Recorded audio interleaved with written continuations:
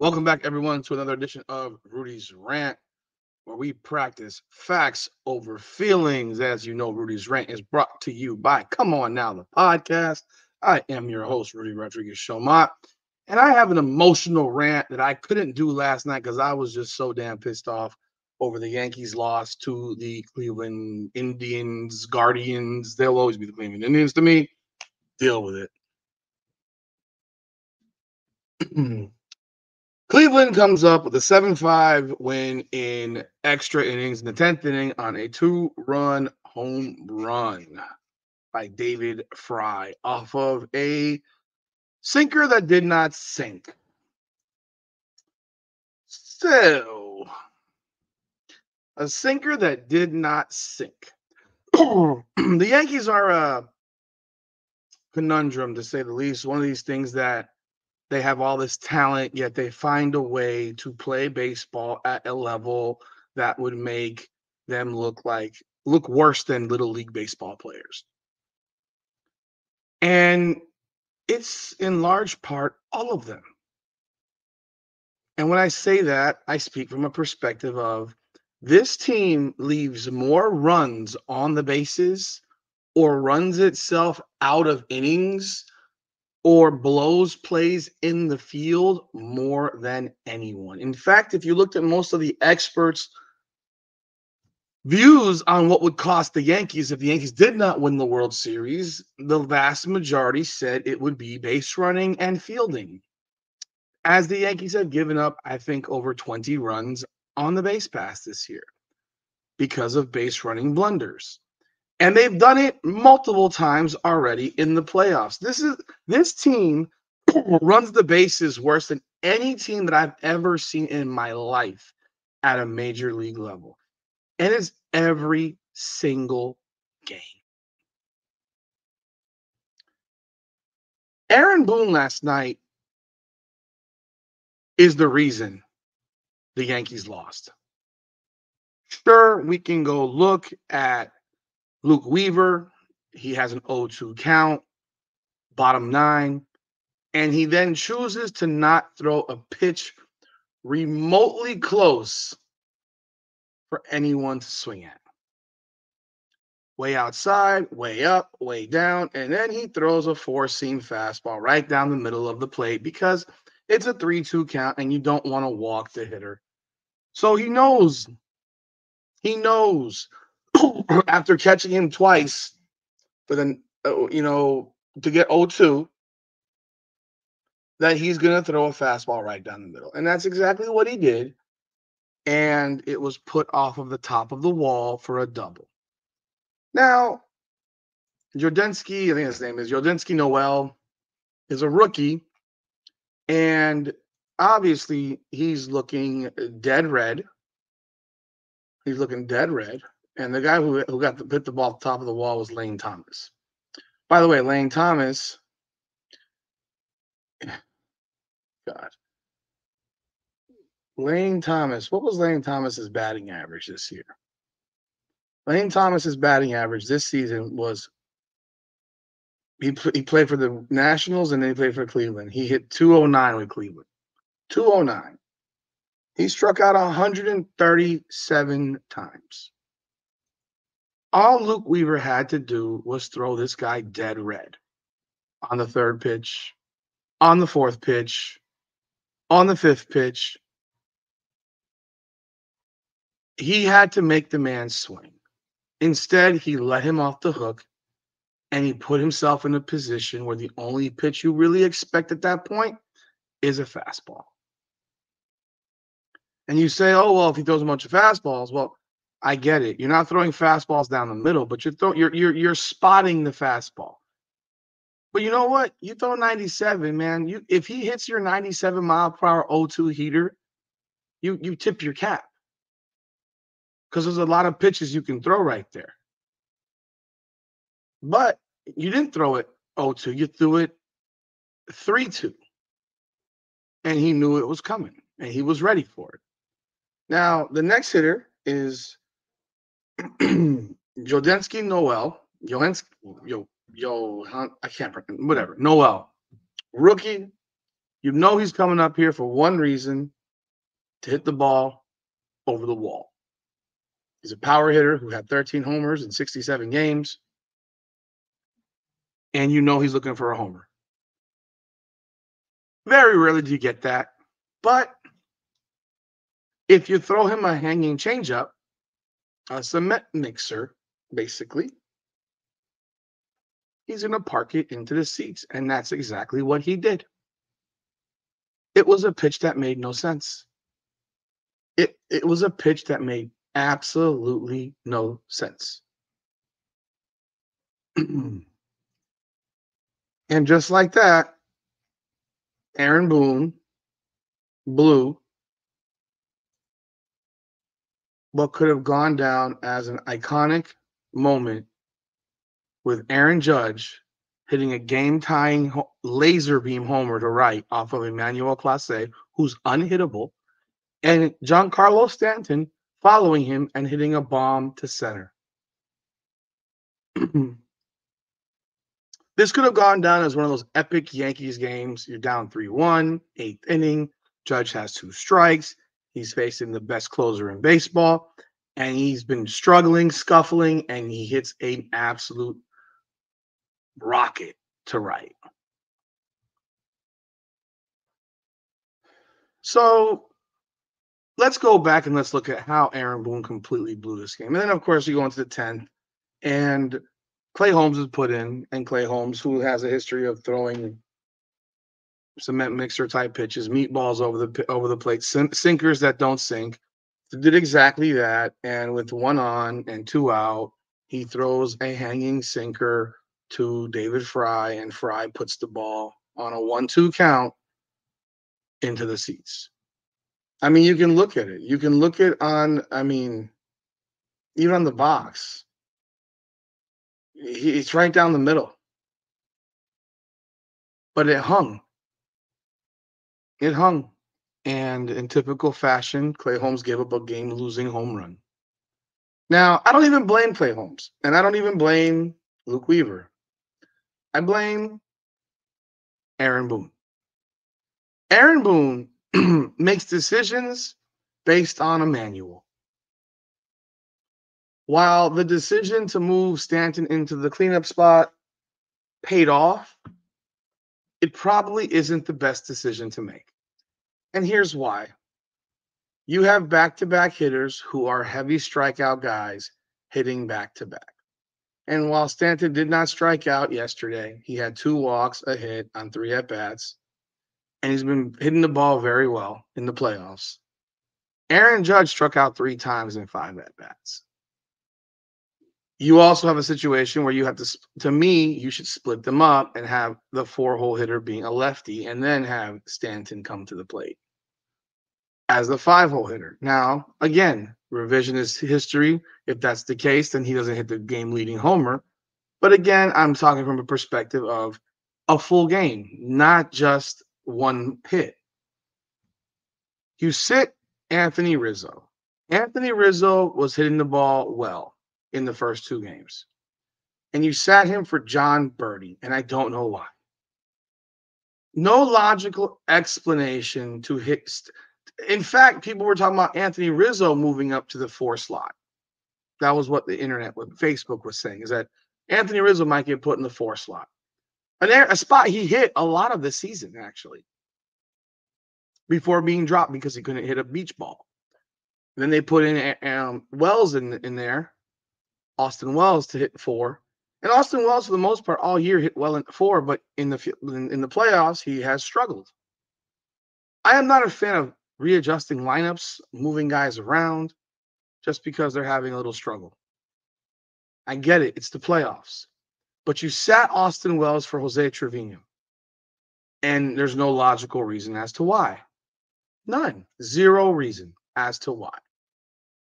Because then later on, you sat Trevino for Austin Wells. So tell me why you sat Trevino again if you were going to end up sitting him back down for Austin Wells. It doesn't make sense. But let's look at the whole picture of this game. Let's look at the whole picture here. Clark Schmidt is pitching well. Clark Schmidt's pitched 4 2/3. He gives up a 2-out double to Juan Ramirez. He's only thrown 78 pitches. I had no problem with how he was pitching. I thought he was doing a perfectly fine job. And he brings in Tim Hill to face Josh Naylor. Josh Naylor's a left-handed hitter, and I understand. But Josh Naylor did not touch the ball yesterday. Josh Naylor was 0 for 5, which means, what does that mean, folks? That means that he couldn't hit Clark Schmidt either. So you decide to sit Clark Schmidt at 4 2/3 with 78 pitches and manage from a book of analytics rather than let Clark Schmidt get through the 5th inning. You know what? If Naylor gets a base hit and it's 3-1, so be it. But what Aaron Boone consistently is doing, and he's done all year, and he's done for the history of his managing with the Yankees, is he overuses bullpens. He overuses the bullpen all the damn time. It's a 2-1 game. If you're that worried about one base hit losing you the game, then guess what? You probably are going to lose. And you have no confidence in your team. So Tim Hill gets Naylor out. He throws to one batter. He's your specialist lefty, and you used him in the 5th inning for one hitter. So in the 6th, they go to Ian Hamilton. Ian Hamilton gives up a walk, and then gets one out and comes out of the game with an injury. What happens? They bring in this guy that I honestly have never actually heard of, and I'm a Yankees fan, which is sad. Tim Meza. I don't know who that.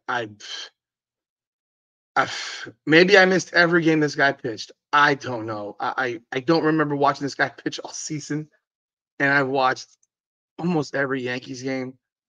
But he's only been to the Yankees for 15 games, so that's why I really never paid attention to him. And if you look at his numbers, he was otherworldly terrible. 18 innings pitched, 12 Ks, 3 walks, 18 hits, 10 runs, 8 earned runs. I mean, real shit. This guy sucks. And you're putting him in the game in the 6th inning with no chance to warm up. And of course, what's going to happen? Immediately after this guy comes in the game, immediately, it's going to happen. He comes into this game here, and Lane Thomas steals third base. And the guy he pitches to, Jimenez, gets a base hit. It's 3-1. He then walks somebody, and then there's a foul out on the ground out, so he gets out of the inning. But he gave up the run. Of course he did. Of course he did. But why would you? This is where I go with this. You've had Clay Holmes pitching middle relief for the Yankees for pretty much the entirety of the playoffs.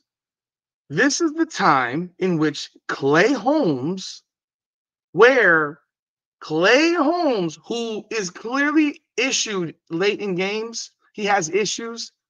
He doesn't suffer from the same mental issues in the 6th or the 7th inning, where the game would not potentially be completely blown if he didn't pitch perfectly. I would have put Clay Holmes in the game right there, as he's been put in every game, either in the 6th or the 7th inning. I would not have gone to Ian Hamilton. I would have gone to Clay Holmes. Now we get to look at the 7th inning, and I'm sorry, I got to go back to the 2nd inning. Because in the 2nd inning, John Birdie, who was playing for some reason, strikes out. Anthony Volpe walks. Verdugo doubles to right. Volpe goes to third. And Trevino gets a single, which scores Volpe. Verdugo goes to third. Trevino, somehow, this fat-ass catcher is caught too far off of first base and gets picked off. He gets picked off. Why Trevino is more than 2 feet from first base is beyond me. His lead should be no more than a couple of steps. Instead, he's caught off first base. He gets picked off and blows the entire inning. He blows the inning. Gleyber Torres is up when this happens, and Gleyber Torres hits what would have been a sacrifice fly that would have scored Alex Verdugo. So the inning got blown by Trevino. And then also prevents you from having a chance to have Juan Soto come up with a man on base. So that's a run right there. So instead of 2-0, it's 1-0.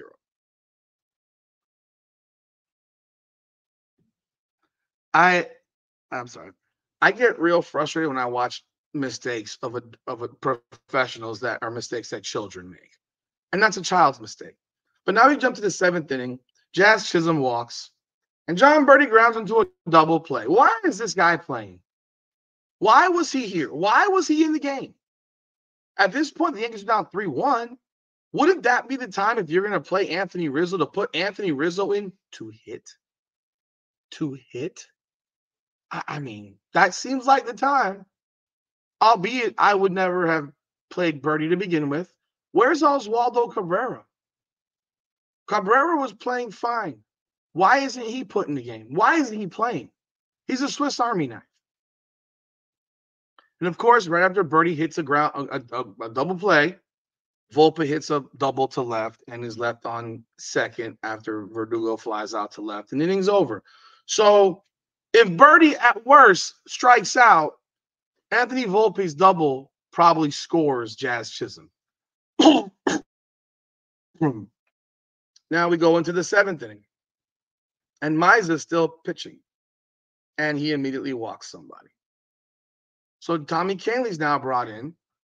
Remember, all these decisions go back to the decision to take out Clark Schmidt in the 5th inning. You create a series of events which create a problem for your bullpen. The Yankees used 1, 2, 3, 4, 5, 6 pitchers out of the pen. 6, when they could have used 3 or 4. So Kahnle gets out of the inning, gets a fly out, strikeout, then he walks and then he has a walk. Kahnle's almost never clean with his innings. Now you go to the top of the 8th, and this is where the Yankees tie the game. Austin Wells strikes out. Why is he hitting for Trevino? I'm just wondering. I'm curious. You benched him. Why is he now hitting? And he didn't strike out once. I think he struck out in both of his at-bats, if I'm not mistaken. Yeah, he struck out twice. So if you're not going to play him, don't play him. Don't stick him in there to hit when he's hitting under 100. Why would you do that? So he strikes out, and Torres grounds out to second. Juan Soto walks, and they pull their pitcher. And they put in Emmanuel Clase to face Aaron Judge, who realistically hasn't been able to hit the broadside of a barn outside of that one home run in game 2. He's really done nothing the entirety of the playoffs. But on a 1-2 pitch, he hits a screamer to right. And the Yankees tie the game. And then Stanton hits a bomb to center, and the Yankees have the lead. And then Jazz Chisholm hits a single, and they take and then they took Clase out at the end of the inning. But Jazz Chisholm hits a single to center, steals second, and John Birdie is still in the game. Why is John Birdie hitting again? Like, doesn't make sense, because here's what makes it more stupid, right? This is what makes it more stupid. Here's what makes it more stupid. Emmanuel Clase is a right-handed pitcher. John Birdie's a right-handed hitter. Wouldn't that be the time that you put in Anthony Rizzo to hit if you're going to have him play? Man on second. Rizzo's hit the ball well the first 2 games of this series. A base hit makes it a 5-3 game off of a guy who's scuffling, whose clearly confidence is being dented. No, let's have Birdie hit and hit a fly ball to right field. Bottom 8, Kahnle's still in the game. Now Rizzo's magically at first base. And what immediately happens? They hit a ball down the right field line after, Kahnle gets the first guy on the grounder. They hit a ball down the right field line that Anthony Rizzo, if you ask Anthony Rizzo, would make that play 99 out of 100 times. Instead, it's a double. it should be an error, in my opinion, because Anthony Rizzo's a Gold Glove first baseman. It's a basic play. He's playing too far off the line to begin with, but the ball went right under his glove. It's a play he should make. Can he not get down? I mean, he was replaced defensively I believe it was in game 1 by Cabrera in game 1 or game 2, one of the two. He got replaced defensively late in the game. And he's still out there. And yeah, he's out there as a defensive replacement for Birdie. And they get a double. Kenley escapes the inning after giving up a fly ball, then a walk, then now it's 2 men on, and then he strikes out David Fry to end the inning. I'm sorry. He got pulled out. Kenley got pulled after he walked Quan. Luke Weaver's put in for another 4-out save, strikes out David Fry. The Yankees in the 9th inning have a chance to put this game even further out. Volpe walks. Verdugo hits a grounder that turns into Volpe getting caught in between second and third, and he's in a rundown. Again, bad base running. This one, it just happened to work out for the Yankees because the Cleveland has been botching their rundowns. Can you imagine? I think I've seen 3 rundowns in 3 games with the Yankees and Cleveland, and each one is the Yankees trying to escape their base running blunder. This particular case, Volpe runs into Juan Ramirez's glove, and Ramirez drops the ball. So Volpe's safe at third, Verdugo's at second, and there's nobody out. And who comes to the plate? Austin Wells. Austin Wells is a left-handed hitter. Austin Wells has one job to do: pull the ball to the right. Yes, they're going to play in. If you hit the ball with any kind of velocity to a spot that they're not, it's going to be a 2-run single. Instead, what does Austin Wells do? Strikes out on 4 pitches. 4-seam fastball, 1, 2, and 3, 91, 92, 93. I mean, these aren't even hard fastballs to hit. Foul ball, strikeout, swing and miss, strikeout, swinging. So now we have a man on second and third, and Gleyber Torres to sac fly to center, and Soto strikes out looking on a pitch that he thought was a ball. So instead of being up 6-3 potentially, the Yankees are up 5-3 again. These are all the runs that the Yankees are leaving on the field through ridiculousness. If you have nobody out and 2 men on, second and third, and nobody out, you should score 2 runs every single time if you just do your job. This is basic baseball. That just is not basic anymore. Luke Weaver's back in for the 9th, and what happens immediately? Juan Ramirez hits a bullet from Anthony Rizzo, and Anthony Rizzo misplays the ball. Again, another play in which Anthony Rizzo botched. So your defensive replacement now has given up 2 base runners, for which a pitcher has to figure out a way around. Pitchers are psychological creatures. I got to get another out now because of you. Now, Weaver induced a ground out double play from Josh Naylor. And now all you got is one guy left. Get Lane Thomas. You're up 0-2, and the next 3 pitches you throw are nowhere near the plate. So you have the home run happen and all that stuff. The point of all of this, and even in the 10th inning, so Judge strikes out again. Stanton walks. They pinch run for Stanton. Put in Jason Dominguez. Jazz Chisholm hits a ball in between first and second that was almost a hit, or maybe could have been an infield hit had Jazz Chisholm not been playing with his damn helmet running down the baseline. It was a bang-bang play. Naylor made a great play. The second baseman made a great play. But if Jazz Chisholm is running, because about 60 feet or 70 feet in, he starts messing with his helmet. If the helmet falls off your head, so be it. Why are you worried about your helmet? This is just another example of laziness, bad base running, and the Yankees do not score after Rizzo's intentionally walked and then Volpe strikes out. Clay Holmes comes in the 10th. Naylor gets a single to right off of the first pitch, then a sacrifice, and then a ground out. And you man on third and 2 out. You have 2 strikes, a 1 and 2 count, and a sinker that doesn't sink. And the game is over. And the series is now a series because Aaron Boone's decisions create a series of events that could otherwise be avoided. You want to know how I would do it? Clark Schmidt gets out of the 5th inning. Clark Schmidt pitches the 6th inning. He's only thrown 78 pitches, maybe 83 pitches. He pitches the 6th inning. But at worst, if he doesn't pitch the 6th inning, guess who's pitching the 7th inning, 6th inning? It's Clay Holmes. Clay Holmes doesn't have that same mental pressure in the 7th inning or 6th inning that he does in the 10th to be perfect because he's almost never perfect. That's why he got demoted. Or, I don't know, here's one. Why is Marcus Stroman on the roster? Why is Marcus Stroman on this roster? Can Marcus Stroman not come in and pitch at all? At all.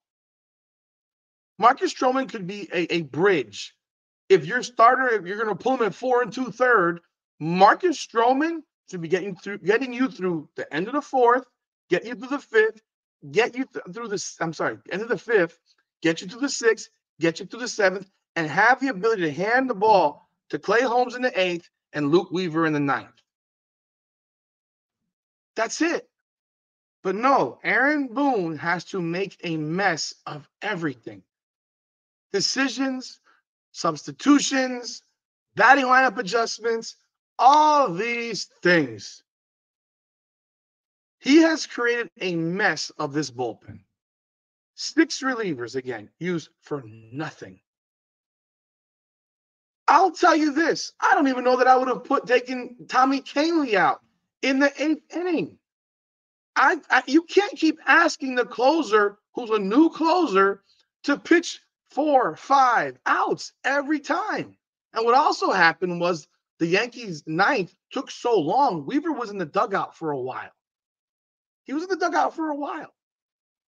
And you know what also happened in game 2, which people will ignore? He gave up a homer. People think that means nothing, but it actually gives the team a little confidence. Oh, we can hit this guy. The same way Judge and Stanton hitting Class A should give the Yankees a lot of confidence. We can hit this guy. The Weaver's been pretty much dominant in the playoffs. So you have a chance. You've now seen that you can hit this guy. And they believed they could, and they did. But I'm running with Stroman. I'm letting Clark Schmidt finish the 5th. And you know what? If he gives him a hit, so be it. But this nonstop turnstile to the bullpen, it's just bad. Why is Clay Holmes pitching the 10th inning? You know what happens to this guy in late game situation. He's pitched very well coming out of the pen as a 6th inning, 7th inning guy. And now we're back to square one. It's a 2-1 series. Game 4 is at 8 o'clock. The Yankees have Luis Gil going, and they're pitching Gavin Williams, I think his name is. He stinks for Cleveland. If the Yankees can't win 2 of the next 3 games, I'm not even saying 4. I'm saying 3. If the Yankees can't finish this series out in 6 with Gil, Rodon, and Cole, there's a problem. And if they lose this series to Cleveland because of this game, because of Aaron Boone, I don't want to see Aaron Boone even if they win the World Series. I'll be real. I think he should be fired. I'm sick of watching this guy and his absolutely ridiculous management, or I should say mismanagement. Saying my prayers. I want to win tonight. I need to get to a World Series. But holy crap, watching Aaron Boone mismanage games every single night just grows old, man. Just grows old. What's the lineup for tonight? Have they announced it? I'm sure they've announced it. I don't know what it is yet. Let's see if they have the lineups here. Who knows? It shows Rizzo at first. It shows Wells. So now, wait, what?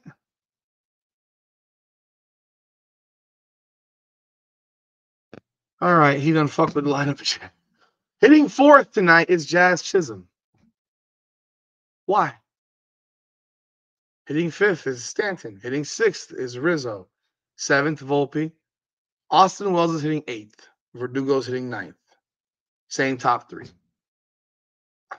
I give up. Let me know your thoughts in the comments. My energy sucked out right now by Aaron Boone. I'm praying we got to win tonight. But geez, Louise, man, Aaron Boone with this decision. We need Lewis Gill to go sixth. 6 innings, legit. Yankees fans, let me know what you think. Leave a comment. Appreciate y'all. Facts over feelings. Come on now.